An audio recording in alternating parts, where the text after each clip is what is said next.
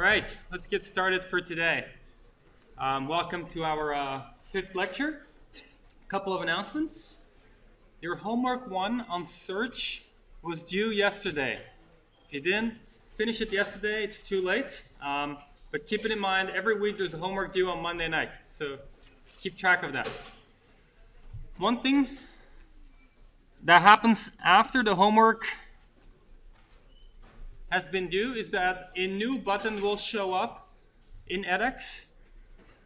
It says Show Answer. If you click the Show Answer button, it won't just show you the correct answer, it will also show you explanations of why this is the correct answer. So if you're wondering why you got it right, now you can go check and see the explanations. Your project 1 on search is due on Friday at 5. Make sure you start early, especially if you haven't started yet, start soon. Your homework 2 is about to be released, will be due next week Monday, it'll be on CSPs. For section, if you want to be in a more or less crowded section, depending on your preferences, check Piazza. We'll keep posting there how many students are attending each section, and that way you can go to a section of the amount of attendance that you find preferable. Any questions about logistics? Yes? When did the overflow sections turn into the question section? Okay, there's a question about the overflow discussion sections. So this week we still have overflow discussion sections, meaning section slots that are allocated to accommodate overflow of the regular discussion sections. Starting next week, these same slots will be allocated to exam practice sessions. So that starts next week. And so next week you'll have your first exam practice session if you want to attend. And these will cover search. Any other questions about logistics?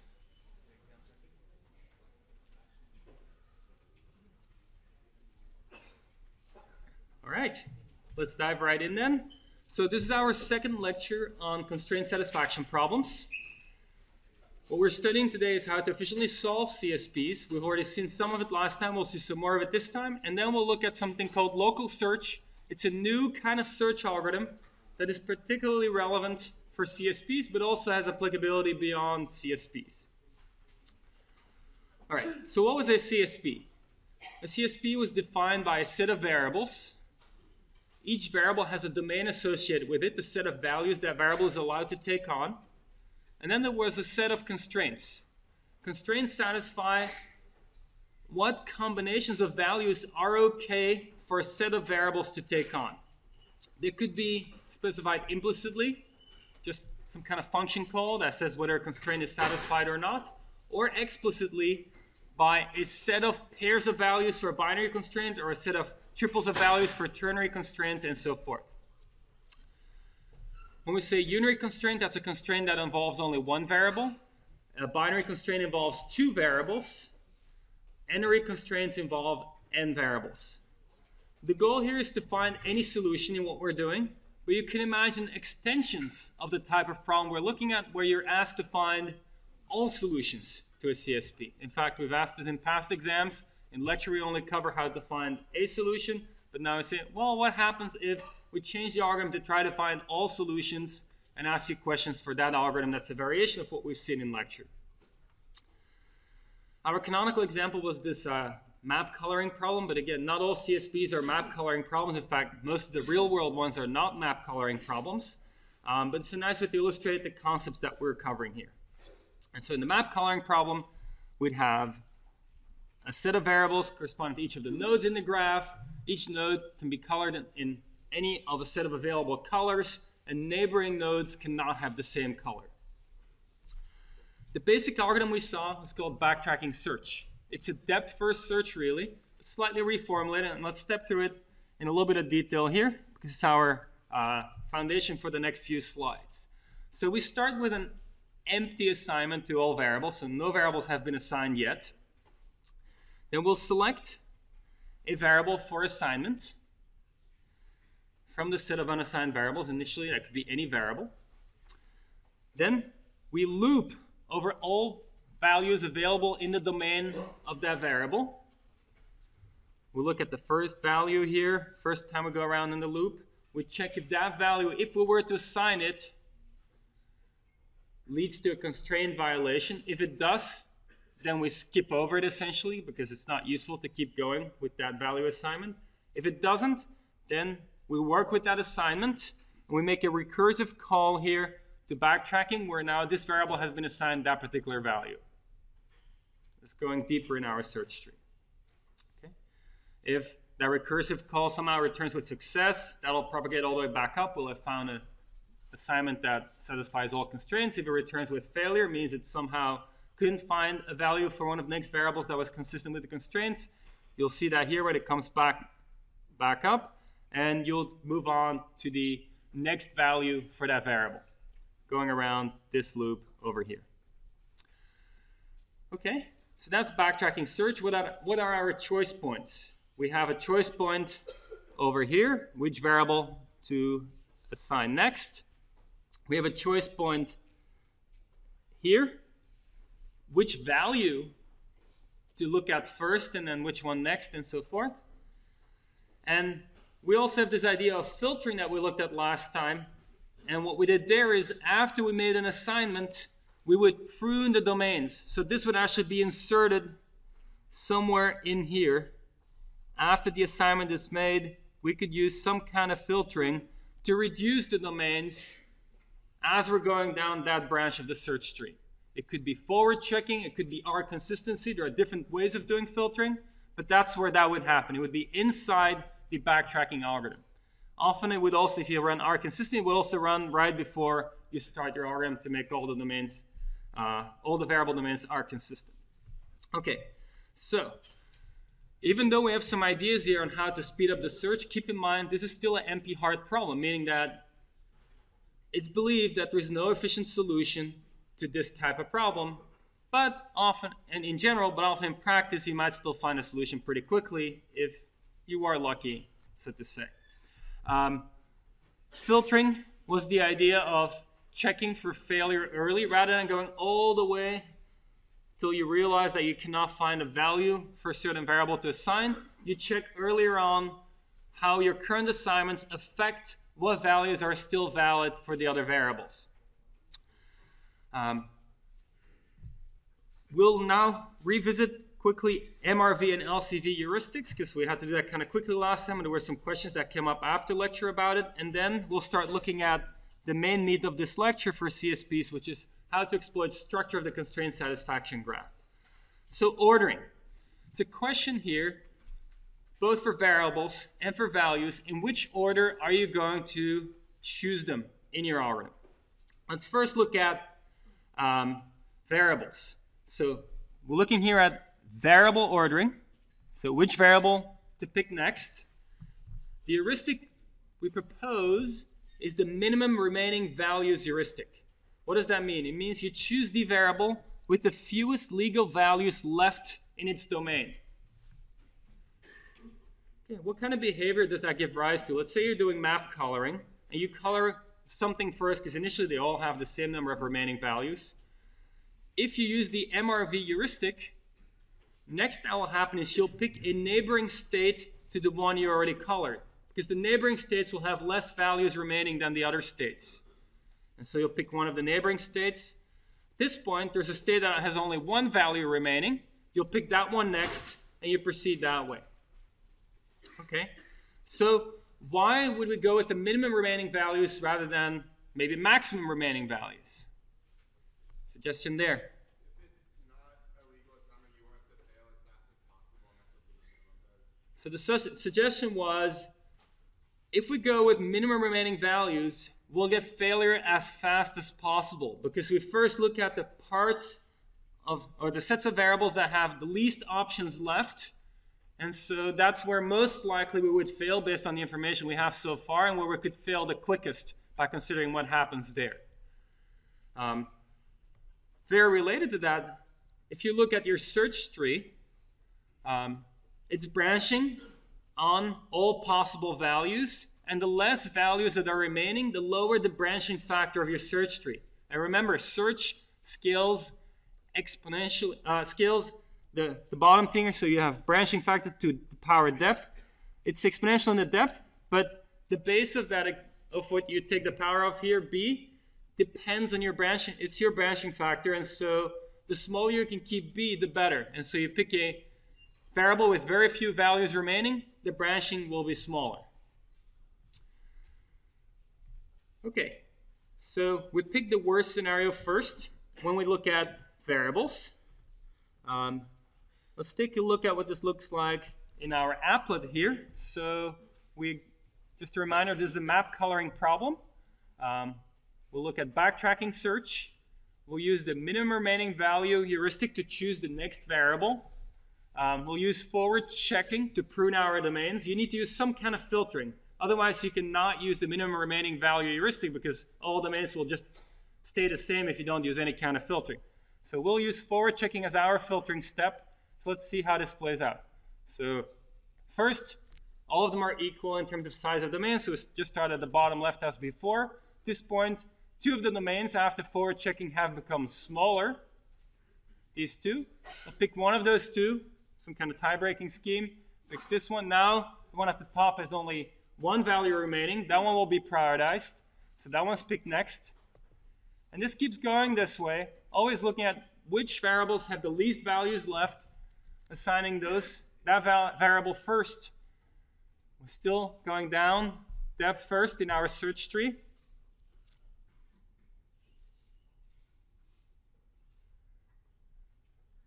In fact, in this case, we found the solution without ever having to backtrack. That's not guaranteed. There's no such guarantee, but the heuristic helps us reduce backtracking, and in this case, reduce it by quite a lot, namely to 0 backtracking. Okay, so this is also called the most constrained variable heuristic, and it's a fail-fast ordering. You want to find out as soon as possible if down a certain branch of the search tree you would fail. Now we still have to choose which value to assign first for each variable. Remember, in the backtracking search algorithm, we are looping here over all possible value assignments. So least constraining value is our heuristic here. So what does that mean? Given a choice of variable, we choose the one that constrains us the least. So we have to define what it means to constrain the least. Okay, well, let's consider a value for assignment. Let's then run some kind of filtering, assuming that assignment, and see how much we prune out of our other variables' domains. And we can count how many values get pruned. If this assignment and then filtering results in a lot of pruning, that's a very constraining assignment. If it results in very little pruning, that value is not as much constraining. You can compute how you measure constraining in a few ways. One way to measure is how many values get pruned out of your domains. Another way to measure is what's the size of the smallest domain left. So maybe you reduce one of the domains to 0. That's quite interesting in some sense. So you might want to prioritize by that and say that's very constraining. But what you want here is the least constraining value. So you want it to be as little constraining as possible. Why is that what we want to do? Over there. By choosing the least constraining value, you can leave the most options open to you for the future. So you're least likely to fail because you're likely to have an option that works with something. So the intuition is correct. By picking the least constraining value, you leave the most options open. You have the highest chance of success. Okay? So you order your values looking at the ones with highest chance of success first. Okay? In some sense, it's a little counterintuitive to what we did on the previous slide for variables. So you might say, why don't we want to fail fast? Well, let's assume we did fail fast. What are we going to do next? We're going to look at the next value for that variable. Let's assume we failed fast again. We're going to look at the next value for that variable. Until we've looked at a value for that variable that actually succeeds, or we've enumerated all values for that variable and it always failed. if we end up having to enumerate all and they all fail, the ordering doesn't matter. Any ordering will have the same running time. If one of the assignments or one or more of the assignments for that variable lead to a success, the earlier we have that success, the quicker our search will be. So here we want to look at the value first that has the highest chance of succeeding. Now, this least constraining value is just a heuristic. It's not actually a probability in any formal sense of succeeding with that assignment, but it guides us in the right direction in many cases. All right, so combining minimum remaining value for variable assignment and least constraining value for the value ordering, we can solve up to 1,000 Queen's problems. Okay, filtering-wise, we looked at forward checking, we looked at R consistency. Now we'll go beyond R consistency. So remember, R consistency is where you consider a binary constraint between two variables. It's a directed arc associated with, when we say arc, it's going from one variable to the other variable, and we always take values out of the tail of that arc. So just as a reminder, what happens here, let's say we run R consistency for this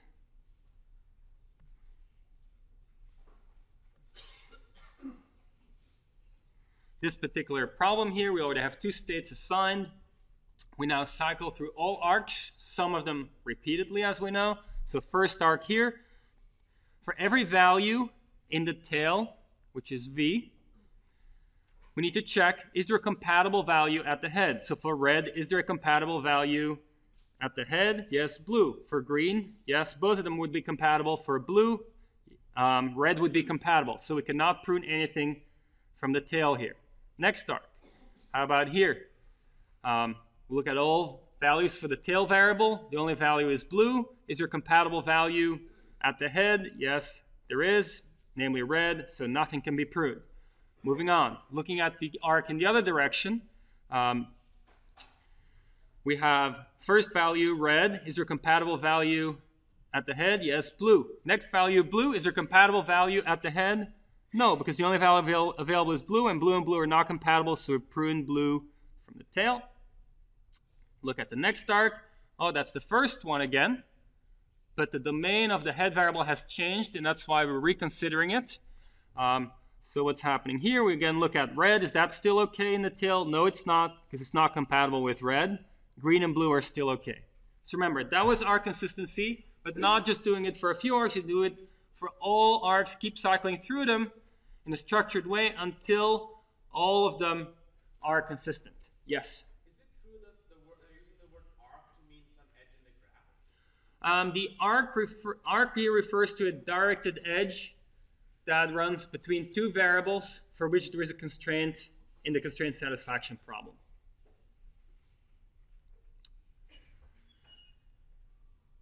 All right. So what are the possible results after you have run R consistency?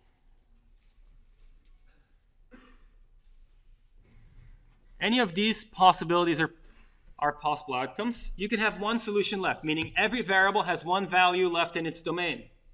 At that point, you know you have a solution. Why? All constraints are satisfied for this specific choice of values of all the variables, so that is a solution. You can have more than one value left in some of the domains, in which case there could be multiple solutions left, or there could be no solutions left, and you wouldn't know it. An example of that is shown over here. Multiple values left in all of the domains in this case, but actually there is no solution to this problem, but you don't know it from just running R consistency. It's also possible that some domain goes empty, at which point you know there is no solution down this path in the search tree, and you backtrack. Okay, so keep in mind this still runs inside the backtracking search. You run this every time after you make an assignment to a variable. You run R consistency as a filtering step. You might also run it before you choose a value to assign to see which value is the least constraining value. So you might actually run it twice in that search. You might cache the results to make it more efficient. That's R consistency. It just considers constraints between pairs of variables. Now let's take it to the next level. And let's take a look at something called K consistency. It's a generalization of R consistency.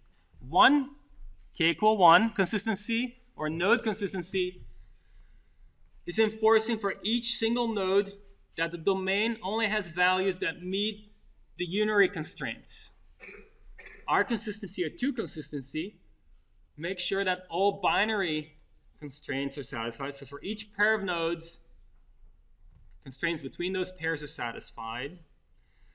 Now, K consistency looks at bigger groups of nodes, K variables at once, and a set of domains is K consistent if for each K nodes, any consistent assignment to K minus 1 of the variables can be extended to the Kth variable. Okay? So, for example, 3 consistency would be you'd look at any subset of 3 variables. From that subset of 3 variables, you'd first take 2, find a consistent assignment for those, any set of consistent assignments for those 2, and make sure that for any of those consistent assignments for those 2, there's still a compatible assignment left in the third variable's domain.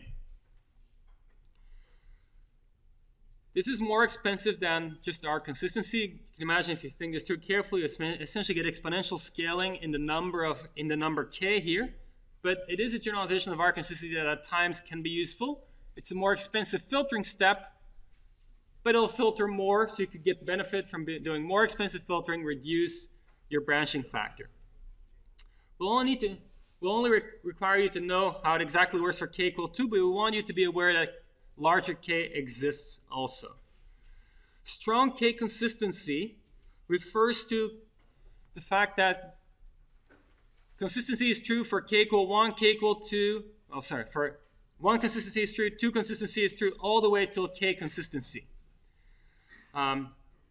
If N consistency is true, with N the number of variables, then we can now solve the problem without backtracking. Why? Well, based on 1 consistency, you can pick any variable. You'll know there's a consistent value with the unary constraints for that variable. You pick it from its current domain. Then from 2 consistency, you can pick any other variable, give it a compatible assignment to the one you already assigned before. Then thanks to 3 consistency having been enforced, now you can pick a third variable, and there will be in its domain a value that's consistent with the first 2 you already assigned, and you can keep going all the way till N. You solved your problem, no backtracking at all. Of course, you would have done a lot of work to enforce this inconsistency, but in principle, you could do it that way. All right. Now let's take a look at how we can exploit structure of the graph.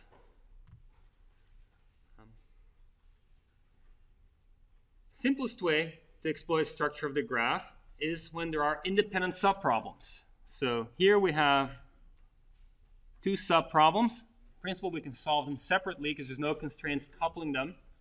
Makes it often more efficient than solving it all as one big problem. Okay? The way you then identify that is just to check that your graph falls apart into pieces, and you can solve each piece independently. Okay, what kind of speed up does that give us? So let's say there are N variables, and the problem can be broken into subproblems where each subproblem only contains C variables. That means there are N over C subproblems. Okay? What's the worst case solution cost then? Each subproblem has a running time of D to the power C. D is the domain size. C is the size of the subproblem, the number of variables. We have N over C subproblems, so running time N over C times D to the power C. Okay? Compare this to the naive way of solving it, which would be D to the N, with N a lot larger than N over C, if C is small. Namely, you have a lot of small subproblems. Okay, so let's have C equal, actually,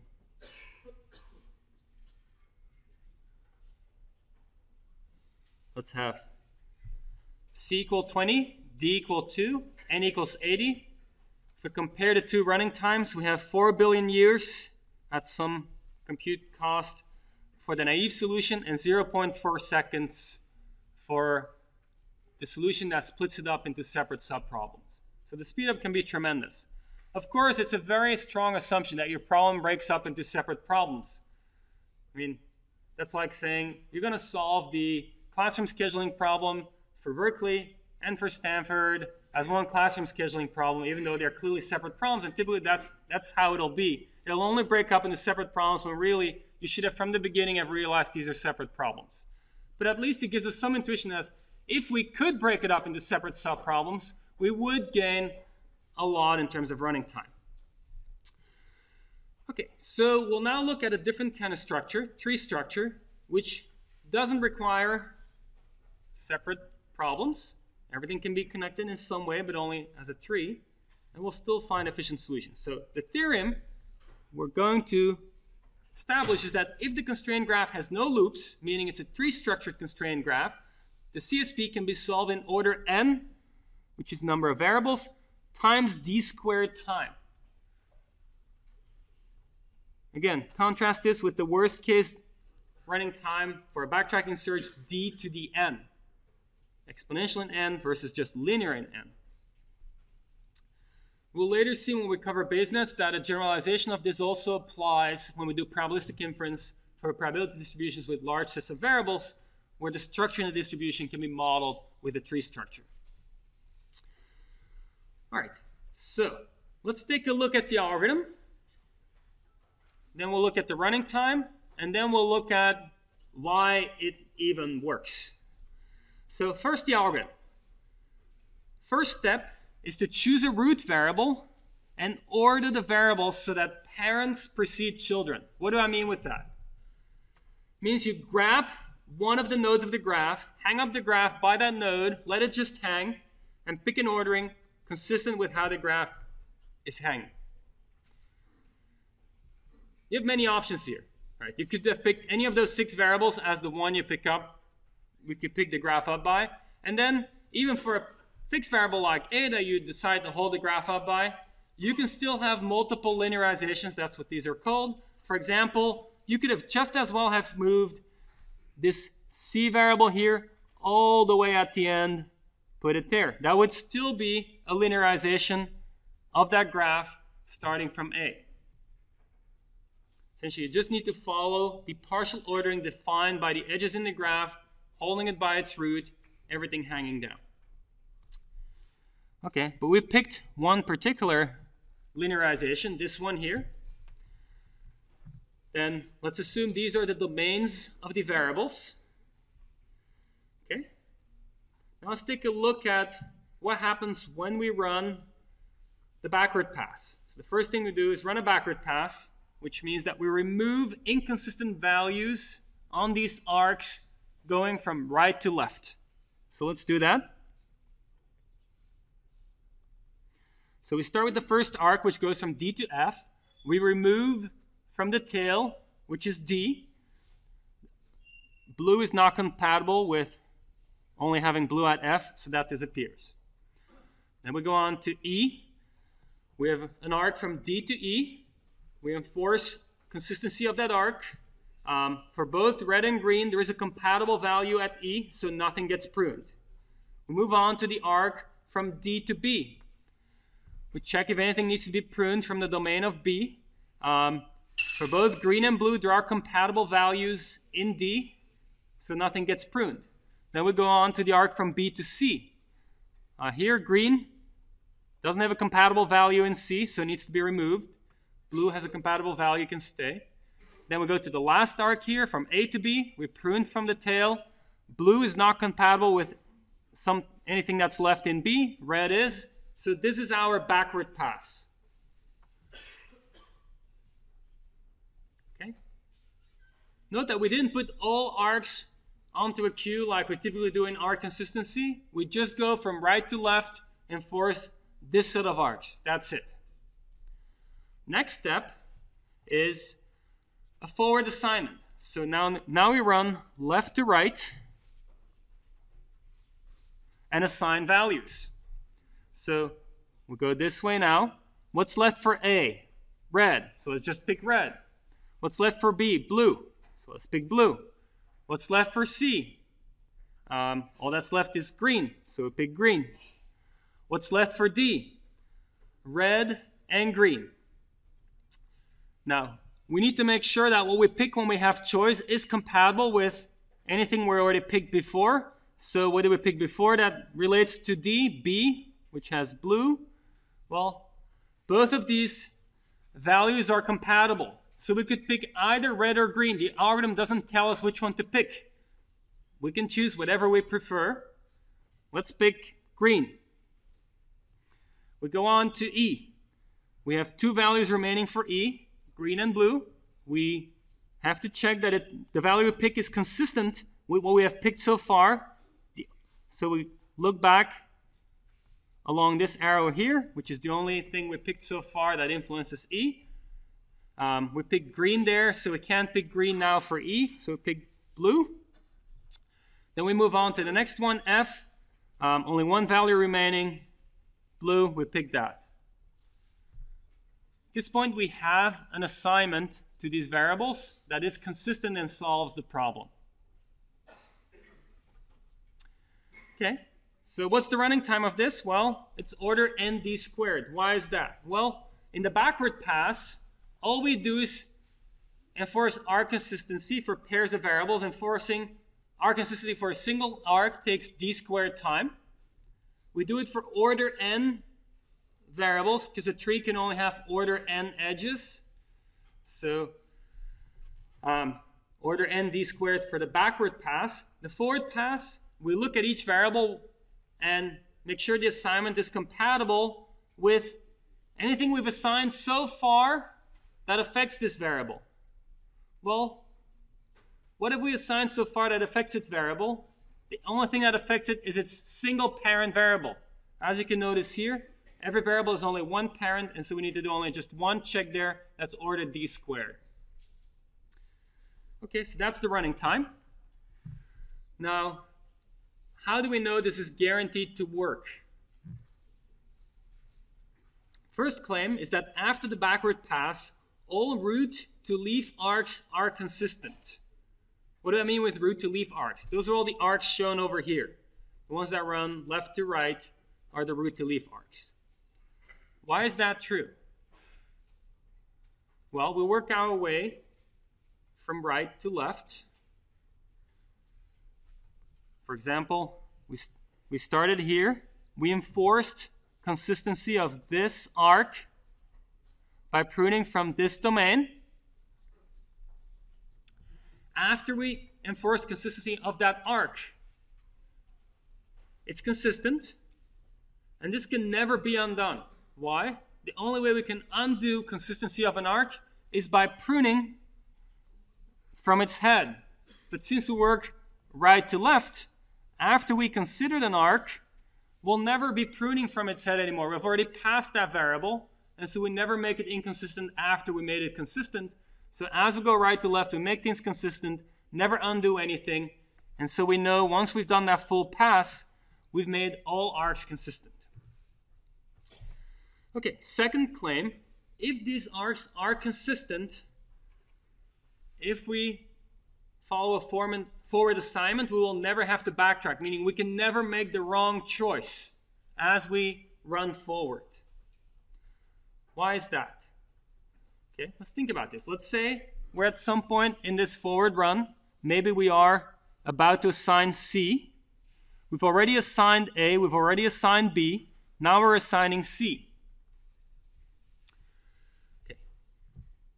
At this point, to make sure the assignment of C is compatible with everything we've done so far, we just need to check the arc coming into C. There's always only one arc because that's what it means to be tree structured and to have a linearization this way. So we choose a value that's compatible with C's parent. That's always possible because that's what this thing ensures over here. There might be more than one option. So the question is, can we make the wrong choice here? Can we somehow pick the wrong value for this variable C? Or let's pick a different one in this case here. Let's pick let's assume we're working on D. Could we pick the wrong value for D if we have multiple options? Let's think about this. We pick a value for D. It is consistent with what we've already assigned. But will we run into trouble later?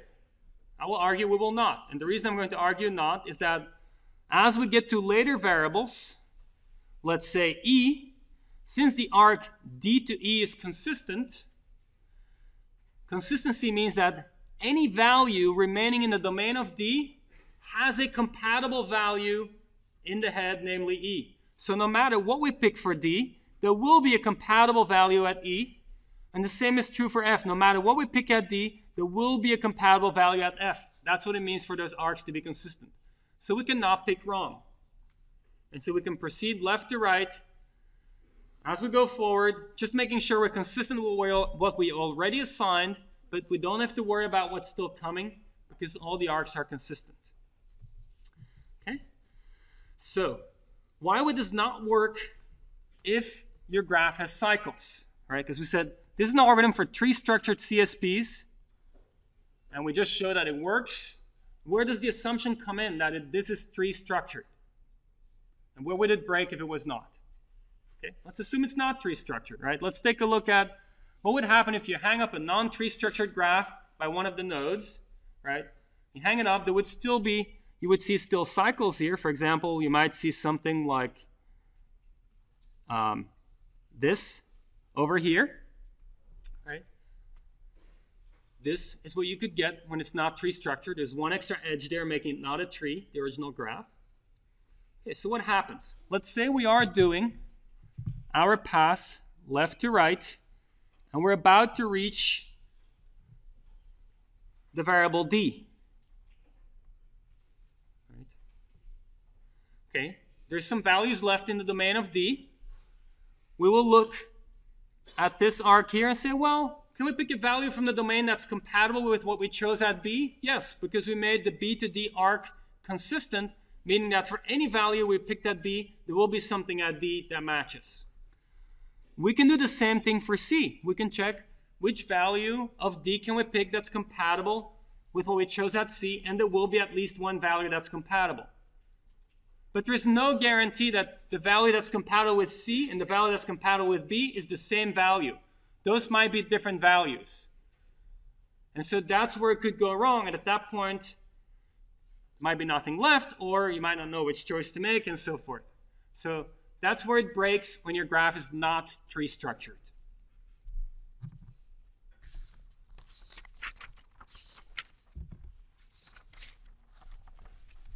Now you might say, tree-structured graphs, that's all great. Do they happen a lot? Can we ensure maybe our graph is tree-structured and so forth? Well, there are a couple of things you can do.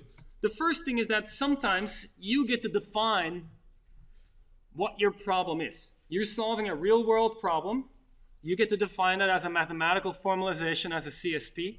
And you might decide that maybe you're willing to ignore some real-world consideration, make an approximation of your real-world problem that results in a tree-structured CSP, and then solve that tree-structured CSP, which you know you can solve very quickly, and it'll give you a solution to something that's approximately the problem you really wanted to solve, but it might be good enough for practical use. So that's one possibility. Another possibility is that you say, well, I really want to stick with the original problem, but I still want to take advantage of this idea that somehow tree structure can be exploited. Okay, so let's look at this graph over here. If just we were to remove this variable, it would become a tree-structured graph. So the question you might ask yourself, is there a way to start from this original graph, somehow get rid of that variable, solve the tree-structured CSP, and use the solution to that smaller problem to maybe find a solution to the original bigger problem? And the answer is yes, there is. So this is called cut-set conditioning. What you do there is you pick one or more variables that if you were to remove those variables from your graph would become a tree-structured graph. So in this case, just one variable needs to be removed, but sometimes you need to remove more than one variable to make your graph into a tree-structured graph. Here, one variable is enough. Then you instantiate in all ways. In this case, that would be all three colors. Of course, for coloring problem, it's a little subtle because colors can be permuted, but in general, you instantiate for all possible values that set of variables. And then for that instantiation, each of those instantiations, check if you can find a solution for the remaining set of variables. Okay? Keep in mind that if you choose, in this case, this variable to instantiate, as you go to a new CSP over here, you need to still keep track of this variable. So let's take a look at what this looks like in the search on the next slide, and let's get back to the running time in a second. So here's what the algorithm looks like. You have this graph, you instantiate, you choose a cut set, you instantiate the variables on that cut set. What that means is you're actually branching on possible choices. Then you compute the residual CSP. What does that mean, the residual CSP? This is not just a CSP among those variables where you ignore the original variable completely. You actually account for the fact that you chose blue here. And so the fact that you chose blue there will affect the domain of each of these variables. The domains of all of those variables will be pruned. In this case, blue will have been removed. And so the residual CSP accounts for the assignment you made so far. Then you solve that residual CSP, maybe with a tree structure solution algorithm. If it finds a solution, great, you're done. You can pass this back up. If it doesn't find a solution, which can happen if in your backward pass domains become empty, then that would signal there's no solution. No, or it could happen in your forward pass. Actually, it cannot happen in your forward pass, but it can happen in your backward pass if your domains become empty, or in your forward pass. It would happen as you're doing assignments and you cannot find something consistent with the parent variable, so it can happen in either direction, but you would know that as you run the algorithm. If there's no solution, then you just backtrack. If there's a solution, you pass it back up, and that's your solution. Now, it is possible there's no solution here, and then you go down this branch of the search tree, and maybe there's no solution there, you go down that branch, and so forth. So that's how it all works out put together. So if you had multiple variables part of your cut set, you would still have some kind of backtracking search at the top here. You would have multiple branchings, and then you'd have your tree-structured solution. Okay, running time-wise, what does that look like? If you have a cut set of size C, then the number of instantiations of that set of variables is d to the c. Worst case, you might have to consider all of those d to the c instantiations of those variables. That's the branching at the top. And then for each of those instantiations, you have to now solve a tree-structured CSP of size n minus c. And the running time for a tree-structured CSP is number of variables n minus c times domain size squared. So this could be very fast if there's a small cut set that breaks your graph or makes your graph into a tree-structured graph.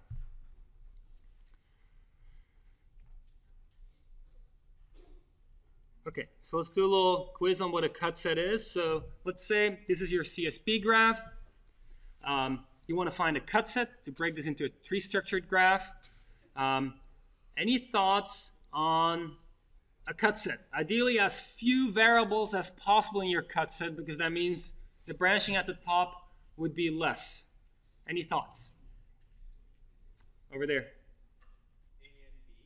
A and B is a suggestion. What happens if you take out A and B? You're just left with essentially this chain over here.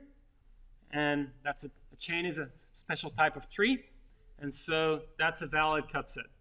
Turns out there's no smaller one. Just taking out one variable will not allow you to get a tree structure here.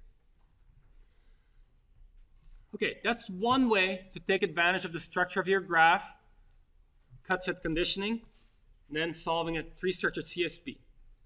Here's another thing you can do that also takes advantage of tree structure. This is a little more advanced, And this star here means that we don't expect you to kind of necessarily fully understand this for any kind of exam purposes, but we still think this is an important idea that we want you to be aware of, even though we will not explicitly quiz you on this. Okay. So the idea here is that rather than taking variables out to get a tree-structured CSP, we're going to use megavariables. What are these megavariables? Megavariables are a new type of variable that is a set of some subset of the original set of variables. Okay? So here would be one megavariable. It consists of WA, NT, and SA, all three of them. And together, that's a megavariable. Here's another megavariable, NT, Q, and SA. Here's another one, and another one. Okay.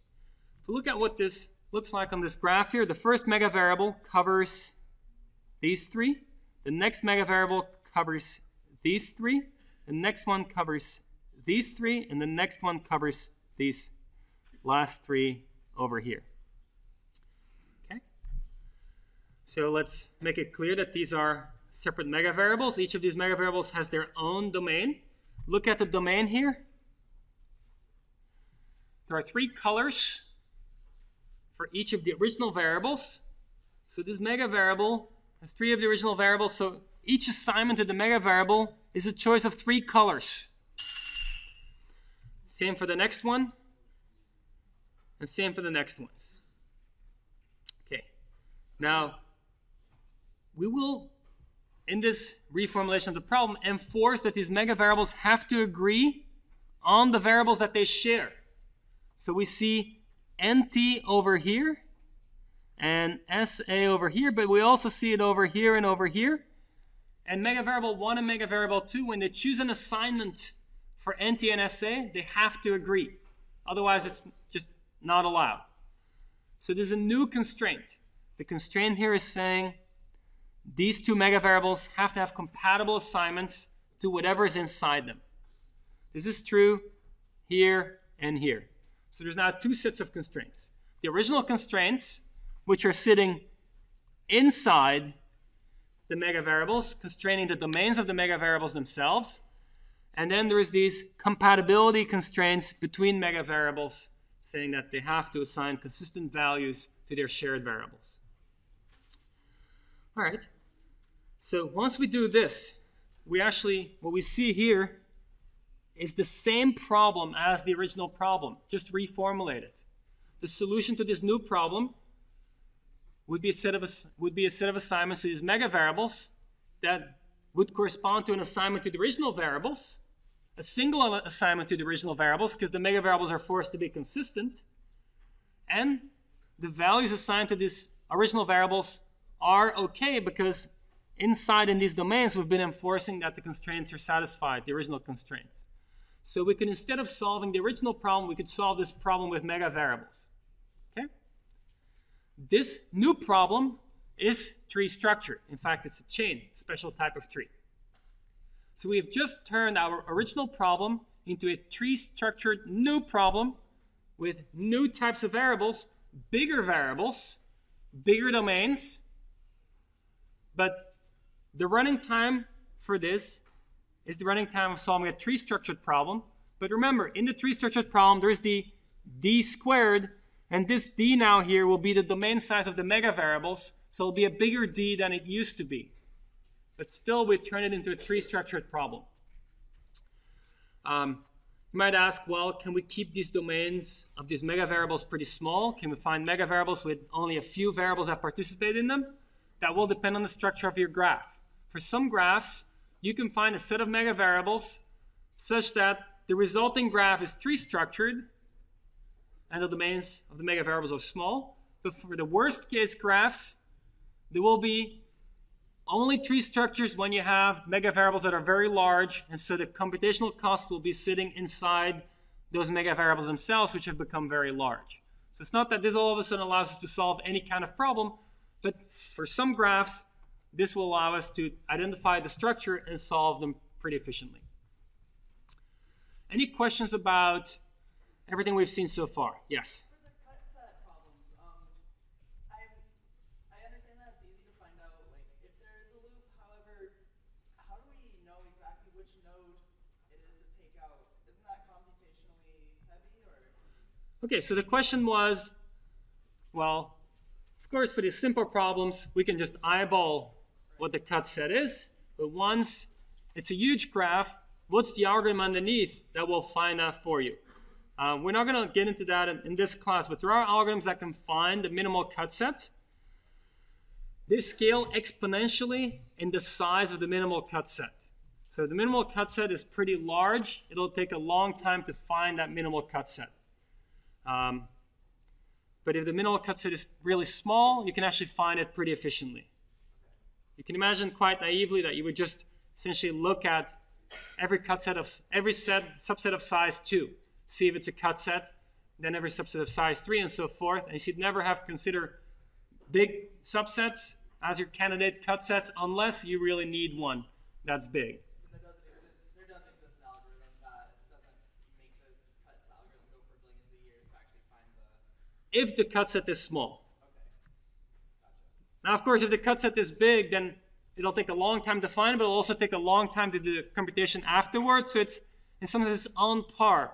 The time it'll take to find the cut set and the time it'll take later to solve your problem with that cut set.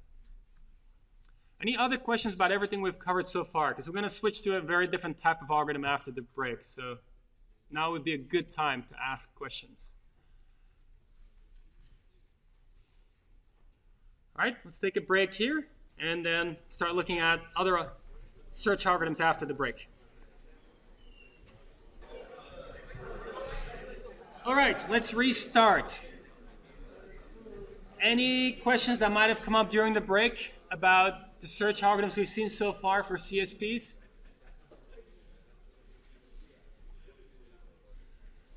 Okay, let's look at a totally different kind of search algorithm then, called iterative improvement. Okay, this is the first example of a local search algorithm. Local search is very different from the type of search we've seen so far. The type of search we've seen so far works with partial assignments, and as it progresses, completes these assignments or backtracks if it thinks it's a dead end or is sure it's a dead end. In local search, we'll actually use full assignments at all times. This is an example of a full assignment. 2 variables in our CSP, both have been assigned. They're violating the constraint, but it's an assignment. Okay? So what we'll do is we'll take an assignment which can have unsatisfied constraints naturally, because if we need to start with an assignment, initially we don't know how to find an assignment that satisfies all the constraints. That's the whole problem we're trying to solve. So we'll find some assignment, somewhat arbitrary. Our operators in our search now reassign values to variables. Rather than assigning a value to a variable that's not been assigned yet, we reassign. There's no fringe, no keeping track of what variables still need to be assigned. You just pick some variable, reassign it, keep going. Okay? So, this is the algorithm. While the problem is not solved, you make a variable selection, randomly select any conflicted variable, is the algorithm we'll be considering here. Then you make a value selection for that variable. We'll use the min conflict heuristic. That means of all values that variable can take on, choose the value that violates the fewest constraints. It could be a tie. You arbitrarily pick one of those that has the fewest constraint violated among the ones that are in the tie. This is some kind of hill climbing. What do I mean with hill climbing? Hill climbing is this concept that you keep track of some kind of score. In this case, the score is how many constraints are violated. Sorry, in this case, yeah, hill climbing, how many scores are violated. And, well, in some sense, let's look at age here. So it's different from what we've seen before.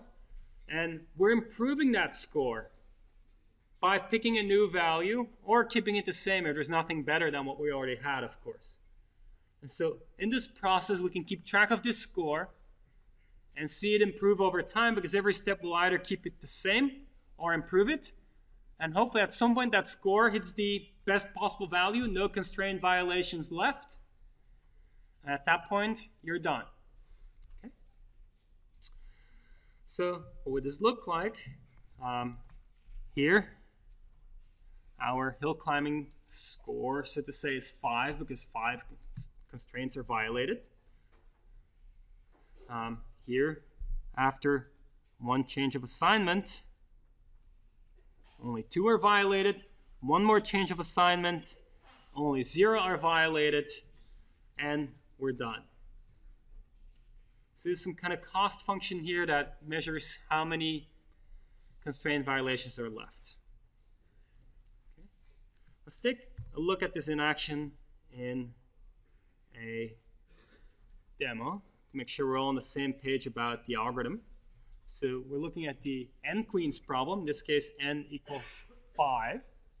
Let's run this min conflicts algorithm. So first step, randomly pick a variable among the variables that have participate in constraints that are violated. All of them participate in constraints that are violated, so we're going to randomly pick one of them.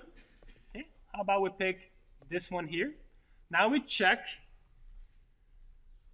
if we were to change the assignment, how many constraint violations would this particular variable participate in? The lowest is 0, and that's what we pick. Next, we pick a variable again. Randomly pick a variable. In fact, our random choice could be this variable again. It's not the best choice, but random doesn't care. It just picks for you. Then we pick this variable again. We look at which assignment makes this variable participate in the least violated constraints. It's the one we already had over here. We pick that again. All right. Now, our random number generator says, let's pick this variable over here. We now look at which value would result in the least constraints violated by this variable. 3 choices. Arbitrarily pick one of them, this one here. Okay. Again, randomly pick any of the variables that has a constraint violation. Actually, we could have never picked this one because that one's at 0, but arbitrarily pick one of the ones that has a constraint violation. Let's pick this one. Pick the one with the best score. There we go. Arbitrarily pick one with a constraint violation. Pick the one with the best score. Maybe we stay here. Then randomly pick this one. Pick one with the best score. Maybe pick this one here. Again, arbitrarily pick a variable that has a constraint violation. Let's say it was this one. Maybe we move over here. Okay, let's see if this plays out at some point. Here we go, and we found a solution. All right, so that's a small example. Let's look at another example. This is our map coloring problem. Let's now use the iterative improvement algorithm. Okay, the orange marked thicker edges indicate that constraint is violated with the current assignment. So let's see how this plays out. It will pick a variable that participates in a violated constraint, pick the best possible assignment for that variable, and repeat. So we see as it proceeds, less and less of these constraints are violated.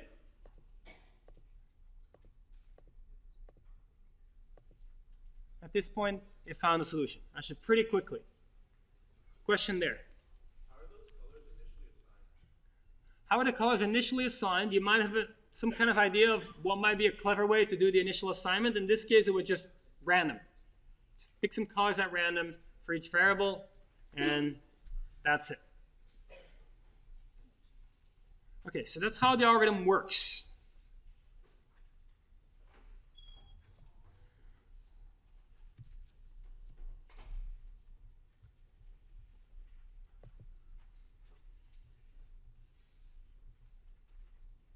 How well can this do? It turns out on the n queens problem, using this min conflicts algorithm, you can solve problems in a reasonable amount of time of order n equal 10 million. That's very large. Same seems to be true for a lot of CSPs. If you randomly generate a constraint satisfaction problem, typically it will be solved pretty quickly with this min conflicts algorithm. Turns out there's some kind of spot where the problems are slower to solve, and it relates to essentially the ratio R of the number of constraints to the number of variables. If you're around that critical ratio, this algorithm tends to take a long time, or any algorithm tends to take a long time. If you're away from that critical ratio, solutions are found quickly, or a proof no solution exists is found quickly. What's the intuition here? Let's say you have a very large number of constraints. And if you run a backtracking search, you'll quickly see nothing. There's no valid assignment possible in this subtree, nothing valid possible in the next subtree, and so forth. And very quickly you ruled out all possibilities. You're done. You have a certificate that there is no solution. All right. If there are almost no constraints, then this min conflicts algorithm will just kind of reassign things and pretty quickly find a solution. And same for a backtracking search. It'll pretty quickly kind of gun down, and then when it reaches the bottom, pretty much everything's a solution. It'll return a solution to you. But it's in that middle ground where it gets slow. Because in the middle ground, it's not easy to quickly rule out finding a solution, and it's not easy to find a solution because there are very few. And so that's where it tends to take a long time to return the answer when you're asked to solve a CSP. This does bring up a question, by the way, is this local search, while it's very fast, typically, what if there's no solution? What will happen?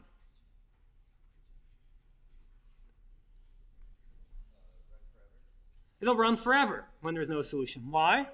It doesn't keep track of things it's tried. It's just a current assignment, changes something again, keeps going until it finds a solution, but it doesn't keep track of, oh, I already tried this, or this is a dead end, and so forth. It doesn't do any of that.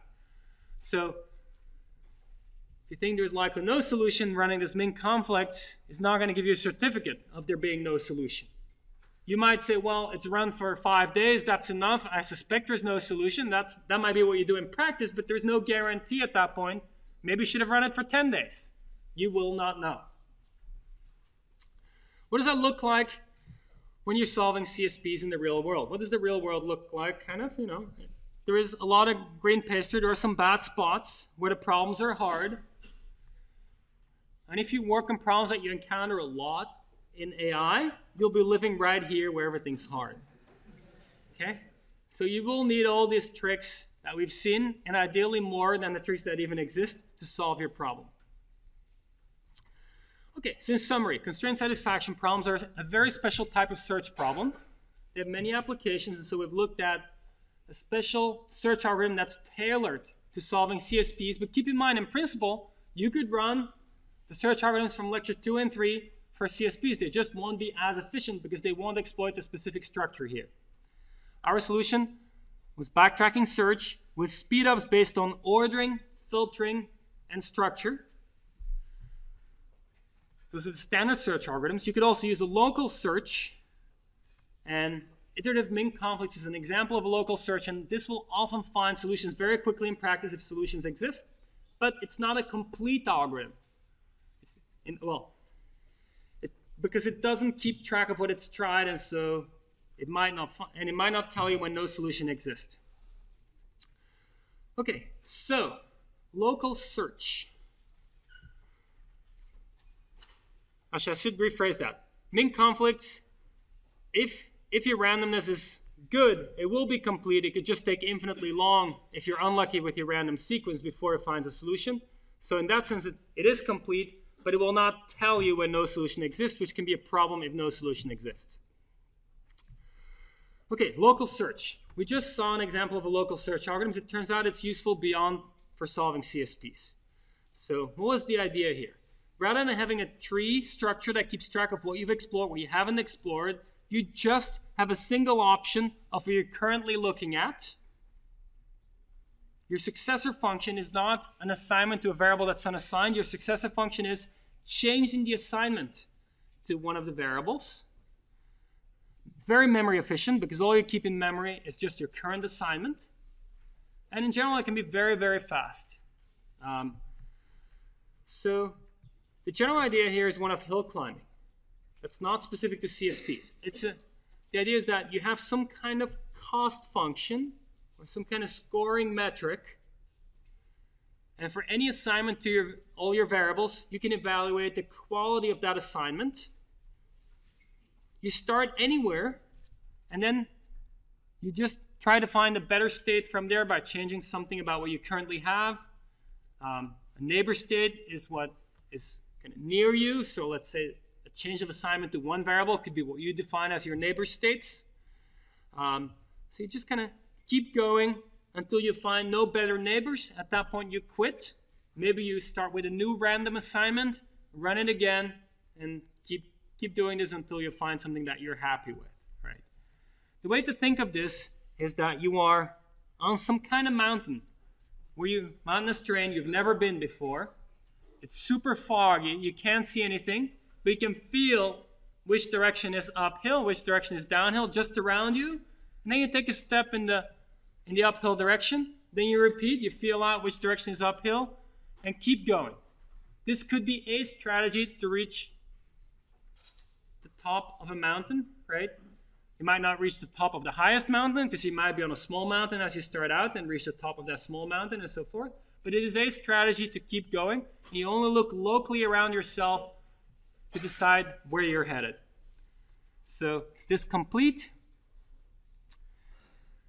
Well, it really depends a little bit on the type of search problem you're solving, but in general, this will not be complete. You're not guaranteed to find the optimal solution. You might get stuck somewhere in a local optimum, where locally you cannot improve, but there is something better somewhere out there. You're at the wrong mountaintop, and you're just stuck locally, right? Is it optimal? Well, even when you find some kind of solution, it's not clear what solution means here. You return something, it's not guaranteed to be optimal. You could just return something that's actually pretty low compared to the best mountaintop. So what's good about it? It's very, very fast, right? As you can run this repeatedly with different starting points, and hopefully at some point you hit a starting point from where you find a good solution, and then you solve the original problem in a good way. So how can this all shake out? Let's say this is your current state. You go uphill, you end up over here. That's a local maximum. From that point, there's no way to improve locally. So that's a local maximum. In any direction you move, it gets worse. Here, this is a flat local maximum where in any direction you move, things stay the same. So it's a flat. Here's a different kind of flat where actually you should keep moving, but locally when you look around yourself, it's flat, and so you don't know in which direction to move. This is what we call the global maximum. It's where you ideally would end up. And of course, there are really bad places like the local minima over here where you really don't want to end up. So let's take a look at what do we understand how this shakes out. Let's assume we start from X, which is over here. We run hill climbing on this simple one-dimensional problem. Where do we end up? B, because we'll climb all the way to the top here. That's B. Starting from Y, where do we end up if we run hill climbing? D, we just go till here and it stops here because from there you don't know where to go. Can't improve anymore. Starting from Z, where do you end up? Z is over here. Go up here and you actually achieve the global optimum where you want to be. All right. Now, in this one-dimensional plot, you might say, this isn't too bad. I could just really sweep left to right and find the best spot. Or you could say, when I'm on a flat zone, I just split my program into two threads. One goes left, the other one goes right, and one of them will do the right thing because there's only two options. But keep in mind that this is just a picture in 1D. In reality, you're solving problems that are in hundreds, thousands, maybe millions of dimensions. And in all of those millions of directions, these possibilities can occur where things are flat, go up, go down, and so forth. And you can have, so the scenario is a lot more complicated than something you can just sweep out left to right.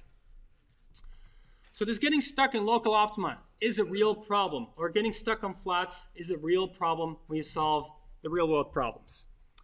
Okay, so what's a way around this? We've seen one way around it, which is random restarts. Here's another way. Simulated annealing. So what's the idea here? The idea is that, well, if you're in a bad local optimum, you want to shake yourself loose somehow. Make a random move then perturbs yourself out of that local optimum. Now you're on the upslope of a different, bigger mountain, so to say, and you move on from there, and maybe you find the top of that mountain. Okay? That's the idea. How do you do this in an algorithm? The way simulated annealing formalizes this, it has a temperature schedule.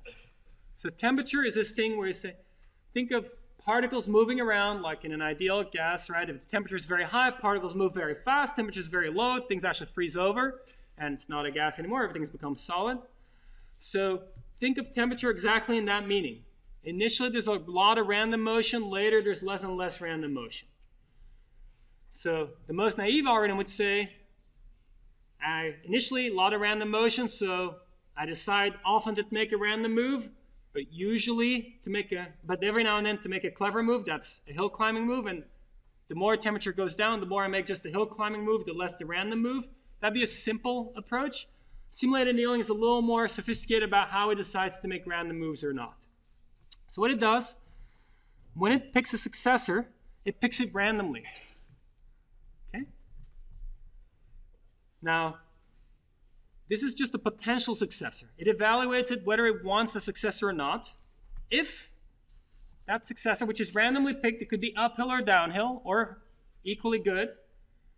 If it's better, it keeps it. It says, let's keep this. If it's worse, it's just locally worse. It might be edging you towards something better somewhere further away, so this doesn't want to just discard something that locally looks worse. It'll look at how much it's worse.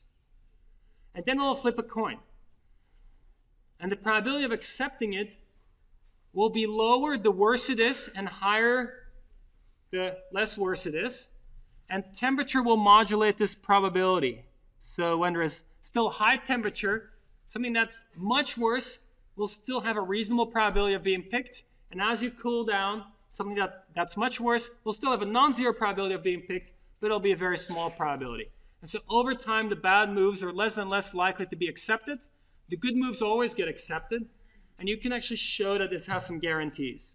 So the stationary distribution is something we'll see later, meaning if you were to run this infinitely long, on average, where would you spend your time is given by the probability of spending your time at a point x is given by this equation over here, which is that high E states, high scoring states, have a higher probability than low scoring states.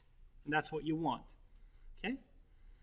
If you decrease your t slowly enough, because the lower t, the more that probability is peaked around the good states. If t is 0, everything's equal. If t is infinity, everything's equal. If t goes to 0, it's peaked around the best, single best, or tied for best states. So if t goes to 0, you do it slowly enough, you actually are guaranteed that it does converge to this distribution. You would find the optimal solution, which is great. Slowly enough, unfortunately, means really, really slowly. And that essentially pretty much infinitely slowly. You never have time to do it that slowly. But in practice, people find decaying the temperature at a reasonable rate will still work pretty well on a lot of problems. Okay? So while this might sound a little bit like magic, that this kind of just knows when to jump away, when to jump to good places and so forth, keep in mind that if you want to make it to a different, bigger hill or mountain, so to say, and you have to go downhill for that, the longer your sequence of downhill moves, the lower the probability that you would accept that sequence of downhill moves. And so it could take a really long time before that low probability event finally happens, and finally you move to that different mountain where you can go uphill the big mountain. So a lot of what people spend time on is find ridge operators, which essentially means that you find ways to choose neighbors in a slightly different way than just the nearest neighbors, so you can somehow escape these bad local spots more easily. All right, here's another way to do search that is a little different from what we've seen so far. It's still local search, but you keep a pool of current assignments rather than just one current assignment.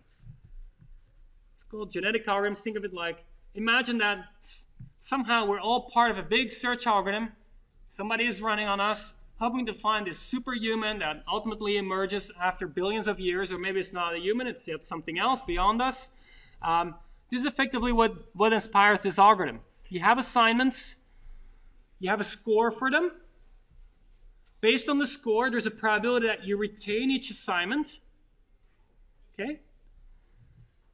Then the ones that are retained get to procreate together into new assignments, just like I guess humans would procreate and most animals, if you need a male and a female. So you get some kind of chromosome crossover effect happening where you get new instances that are some kind of recombination of the old ones, and then you repeat. Okay? So this technique is very appealing from kind of a high-level point of view. It's not always applicable. In fact, often it's not applicable. You need to be very careful about when you apply it, but it has its applicability. A big question is, when does it make sense to apply this technique? It makes a lot of sense when different parts of your instantiation contribute to the scoring function somewhat independently. So if half of the board can be solved fairly independent of the other half of the board, then you can take a half of the board and reuse it. But if everything is heavily intertwined, it might be a lot harder to get something like this to work. All right, that's it for CSPs. Next time we'll look at games.